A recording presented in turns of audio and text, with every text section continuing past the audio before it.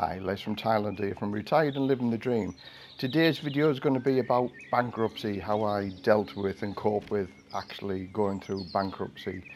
The reason for this video today is there are many people going through some hard parts of their life at the minute with what's been going on for the past 2 years. Many people have lost their job, many people are in debt.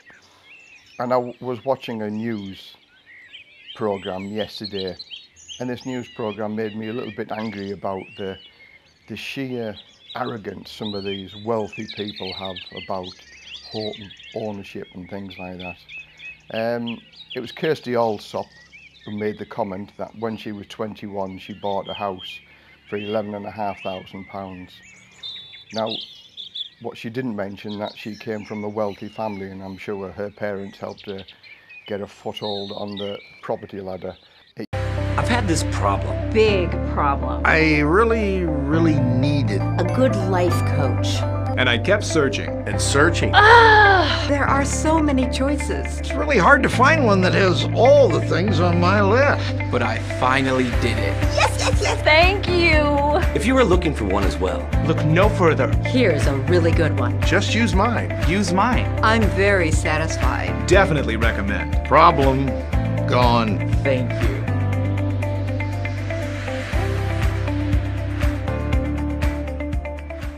It used to be 3 or 4 times your annual salary is the house that you could afford to buy, and now wages haven't kept up with inflation over the past 20 or 30 years. The house prices in regard to your salary every year is a lot more than 4 times your annual salary now, so it puts house buying out of most people's reach now. The fact that you have to save up for a big deposit to be able to buy a house.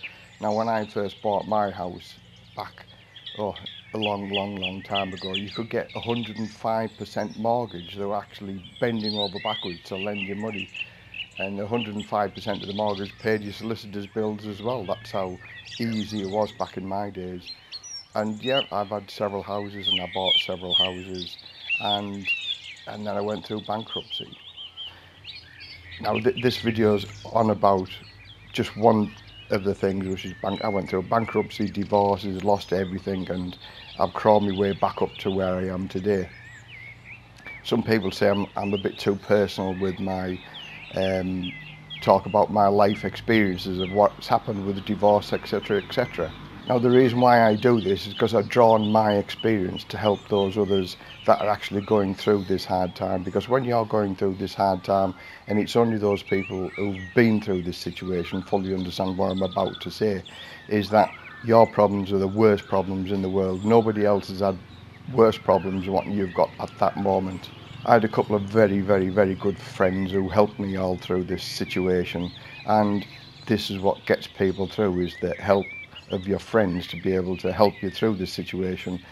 But none of my friends had been through this situation, bankruptcy or losing everything that they ever worked for. It's a very hard thing to do. So bankruptcy, as I say, watch my other videos on my divorces. I've been divorced 3 times, I've been married 4 times, so my life experience is vast and wide, and I talk about everything on my channel with regard to moving on with life. Everybody goes through a hard time, but there's easy and better times ahead. Now again, so doing this video, if it helps somebody along, then I'm more than happy that it's helped somebody, or if it sends somebody in a different direction, then fantastic.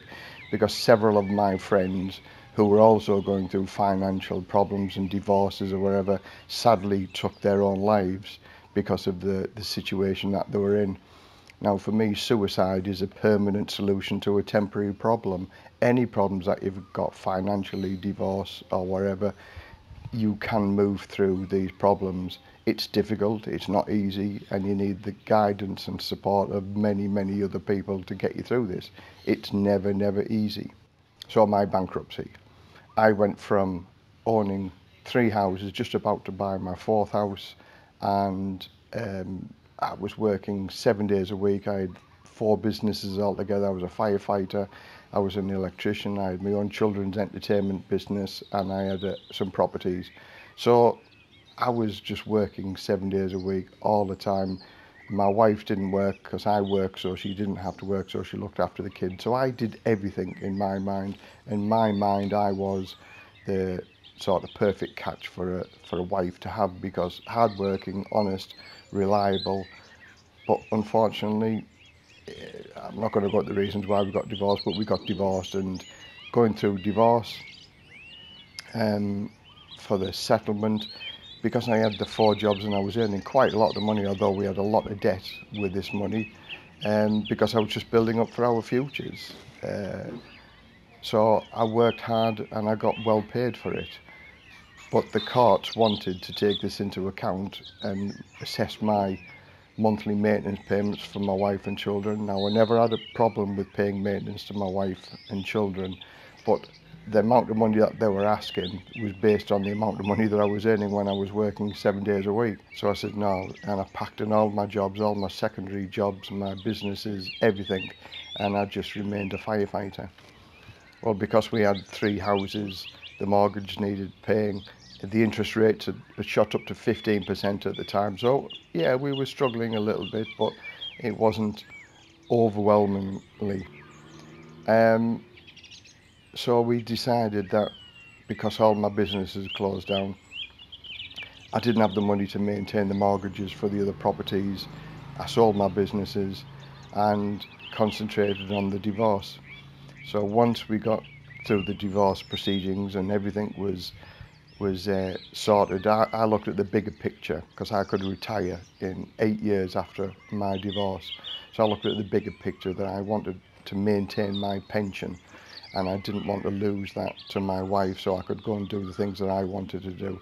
So for those people who were going through a similar, look at the bigger picture. Don't look at what you can get now, look at what you can have in 8 or 10 years time, because your life will change in that moment. So I ended up with all of my wife's debts, because my wife wasn't working, so therefore them debts became my debts, because she had no way to maintain or pay them debts. And it sort of became a laughable thing that my deposits that I put down on the house, oh no, that's not taken into account because that's a joint. But the debts were always my debt, so I got loaded with everything.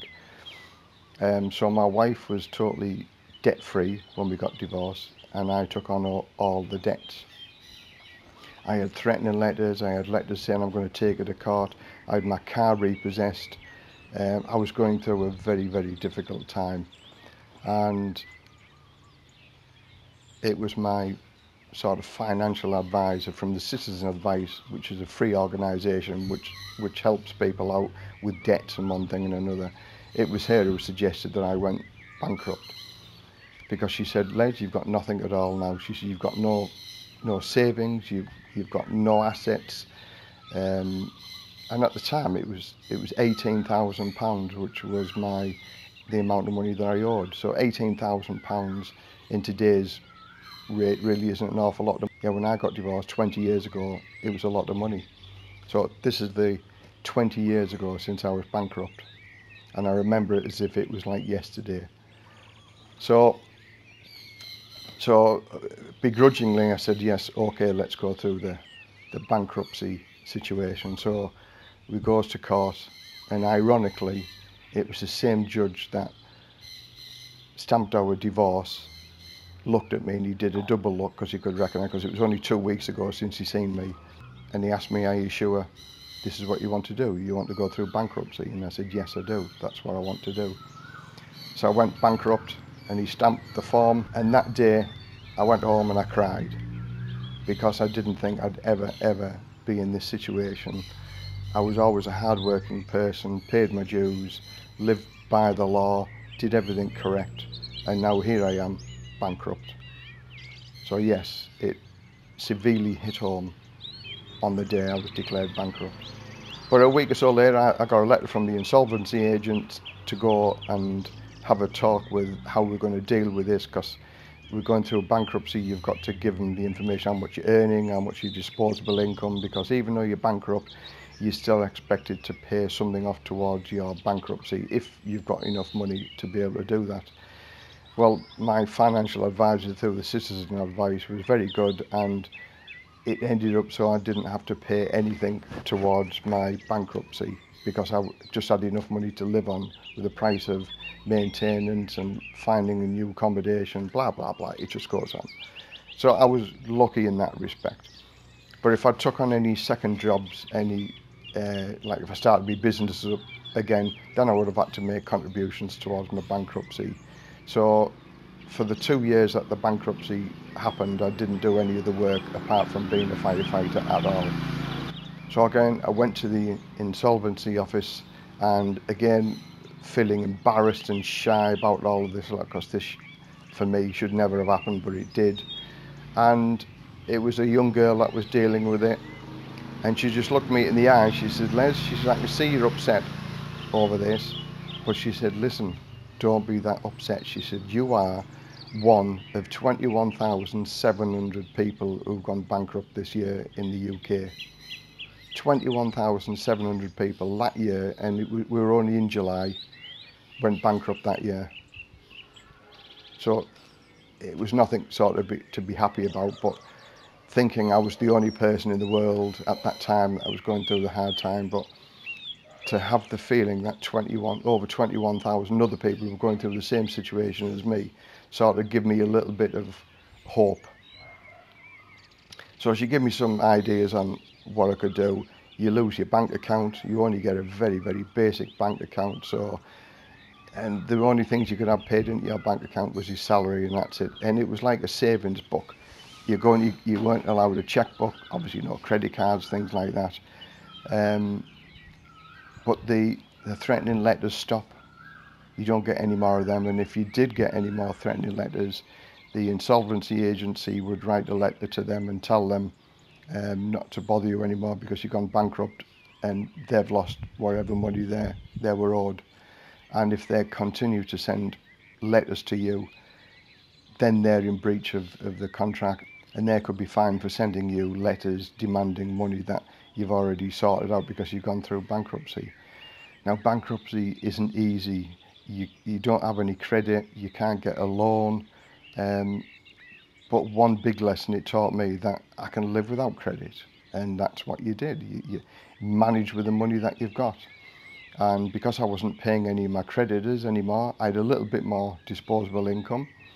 So I bought a car within 2 or 3 weeks of going bankrupt. I bought a £500 car because it was go to work on my push bike because my car was repossessed. So a £500 car, for me, it was just like having a brand new car again because I had transport. And that just opened more doors because then you had your mobility. And slowly but surely, you get your life back together. It's a long 2 years which my bankruptcy lasted. But after 2 years, my bankruptcy was over and done with. And then that's the real time that you can start your life back over again, because then I restarted my electrical business and I started earning a little bit more money. I had a new relationship that I was in, and things sort of get better as the weeks and the months and the years go by. But basically, it's for those people who are in debt and they don't know which way to turn. There's always a solution to the problem, always, always, always.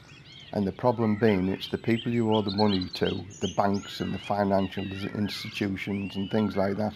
It's their problem. They have to get the money off you. And if you haven't got the money to pay, you don't go to prison nowadays for debt. Don't be afraid of debt. Don't stick your head in the sand because of debt. Sort it out. It can be done. As I say, I've helped and advised many people with regard to which way they can go with regard to debts and bankruptcy, not to be afraid of bankruptcy. It's a horrible word. It's a horrible thing. But Donald Trump, one of the wealthiest guys in the world, has been bankrupt 4 times. I remember one person saying to me, I thought it was only wealthy people who went bankrupt. So, I'm not saying for people to go bankrupt. I'm not saying people to ignore their responsibilities as far as debts are concerned. But if you've ended up in a situation that's sort of no fault of your own, like me with the divorce, and you get put into this situation, there is always a way out. There is always options. Okay, the options are never really in your favour, but there are options. You can regain your life and you can make your life better. Here I am now, 20 years past when I started my bankruptcy. I'm living in Thailand, retired and living the dream, and that's where I am. I live in a beautiful house and I'm actually buying this house at 61 years old, so it can be done. I am driving around in a nice car. My life is far, far better here in Thailand than it ever would be in England. You can also buy a basic house here for £22,000. I mean, what could you get in the UK, America or Australia for £22,000? It's just unreal. So don't be afraid of restarting again in another country, because this country here, they've got it right. Everything is far cheaper to live here. If you've got a little bit of income, then you can live a lovely lifestyle here, and you don't need an awful lot of money. You need an awful lot less to live here than you do in the UK. So that's my little video on bankruptcy and the reasons why I discussed the bankruptcy, and I hope people can learn from this. And if you've got a problem, send me an email down below and I can maybe point you in the right direction, or even give you some support with regard to it's not as bad as you think it is. There are always ways and means around everything in life. So from Les, retired and living the dream, till the next video, bye for now.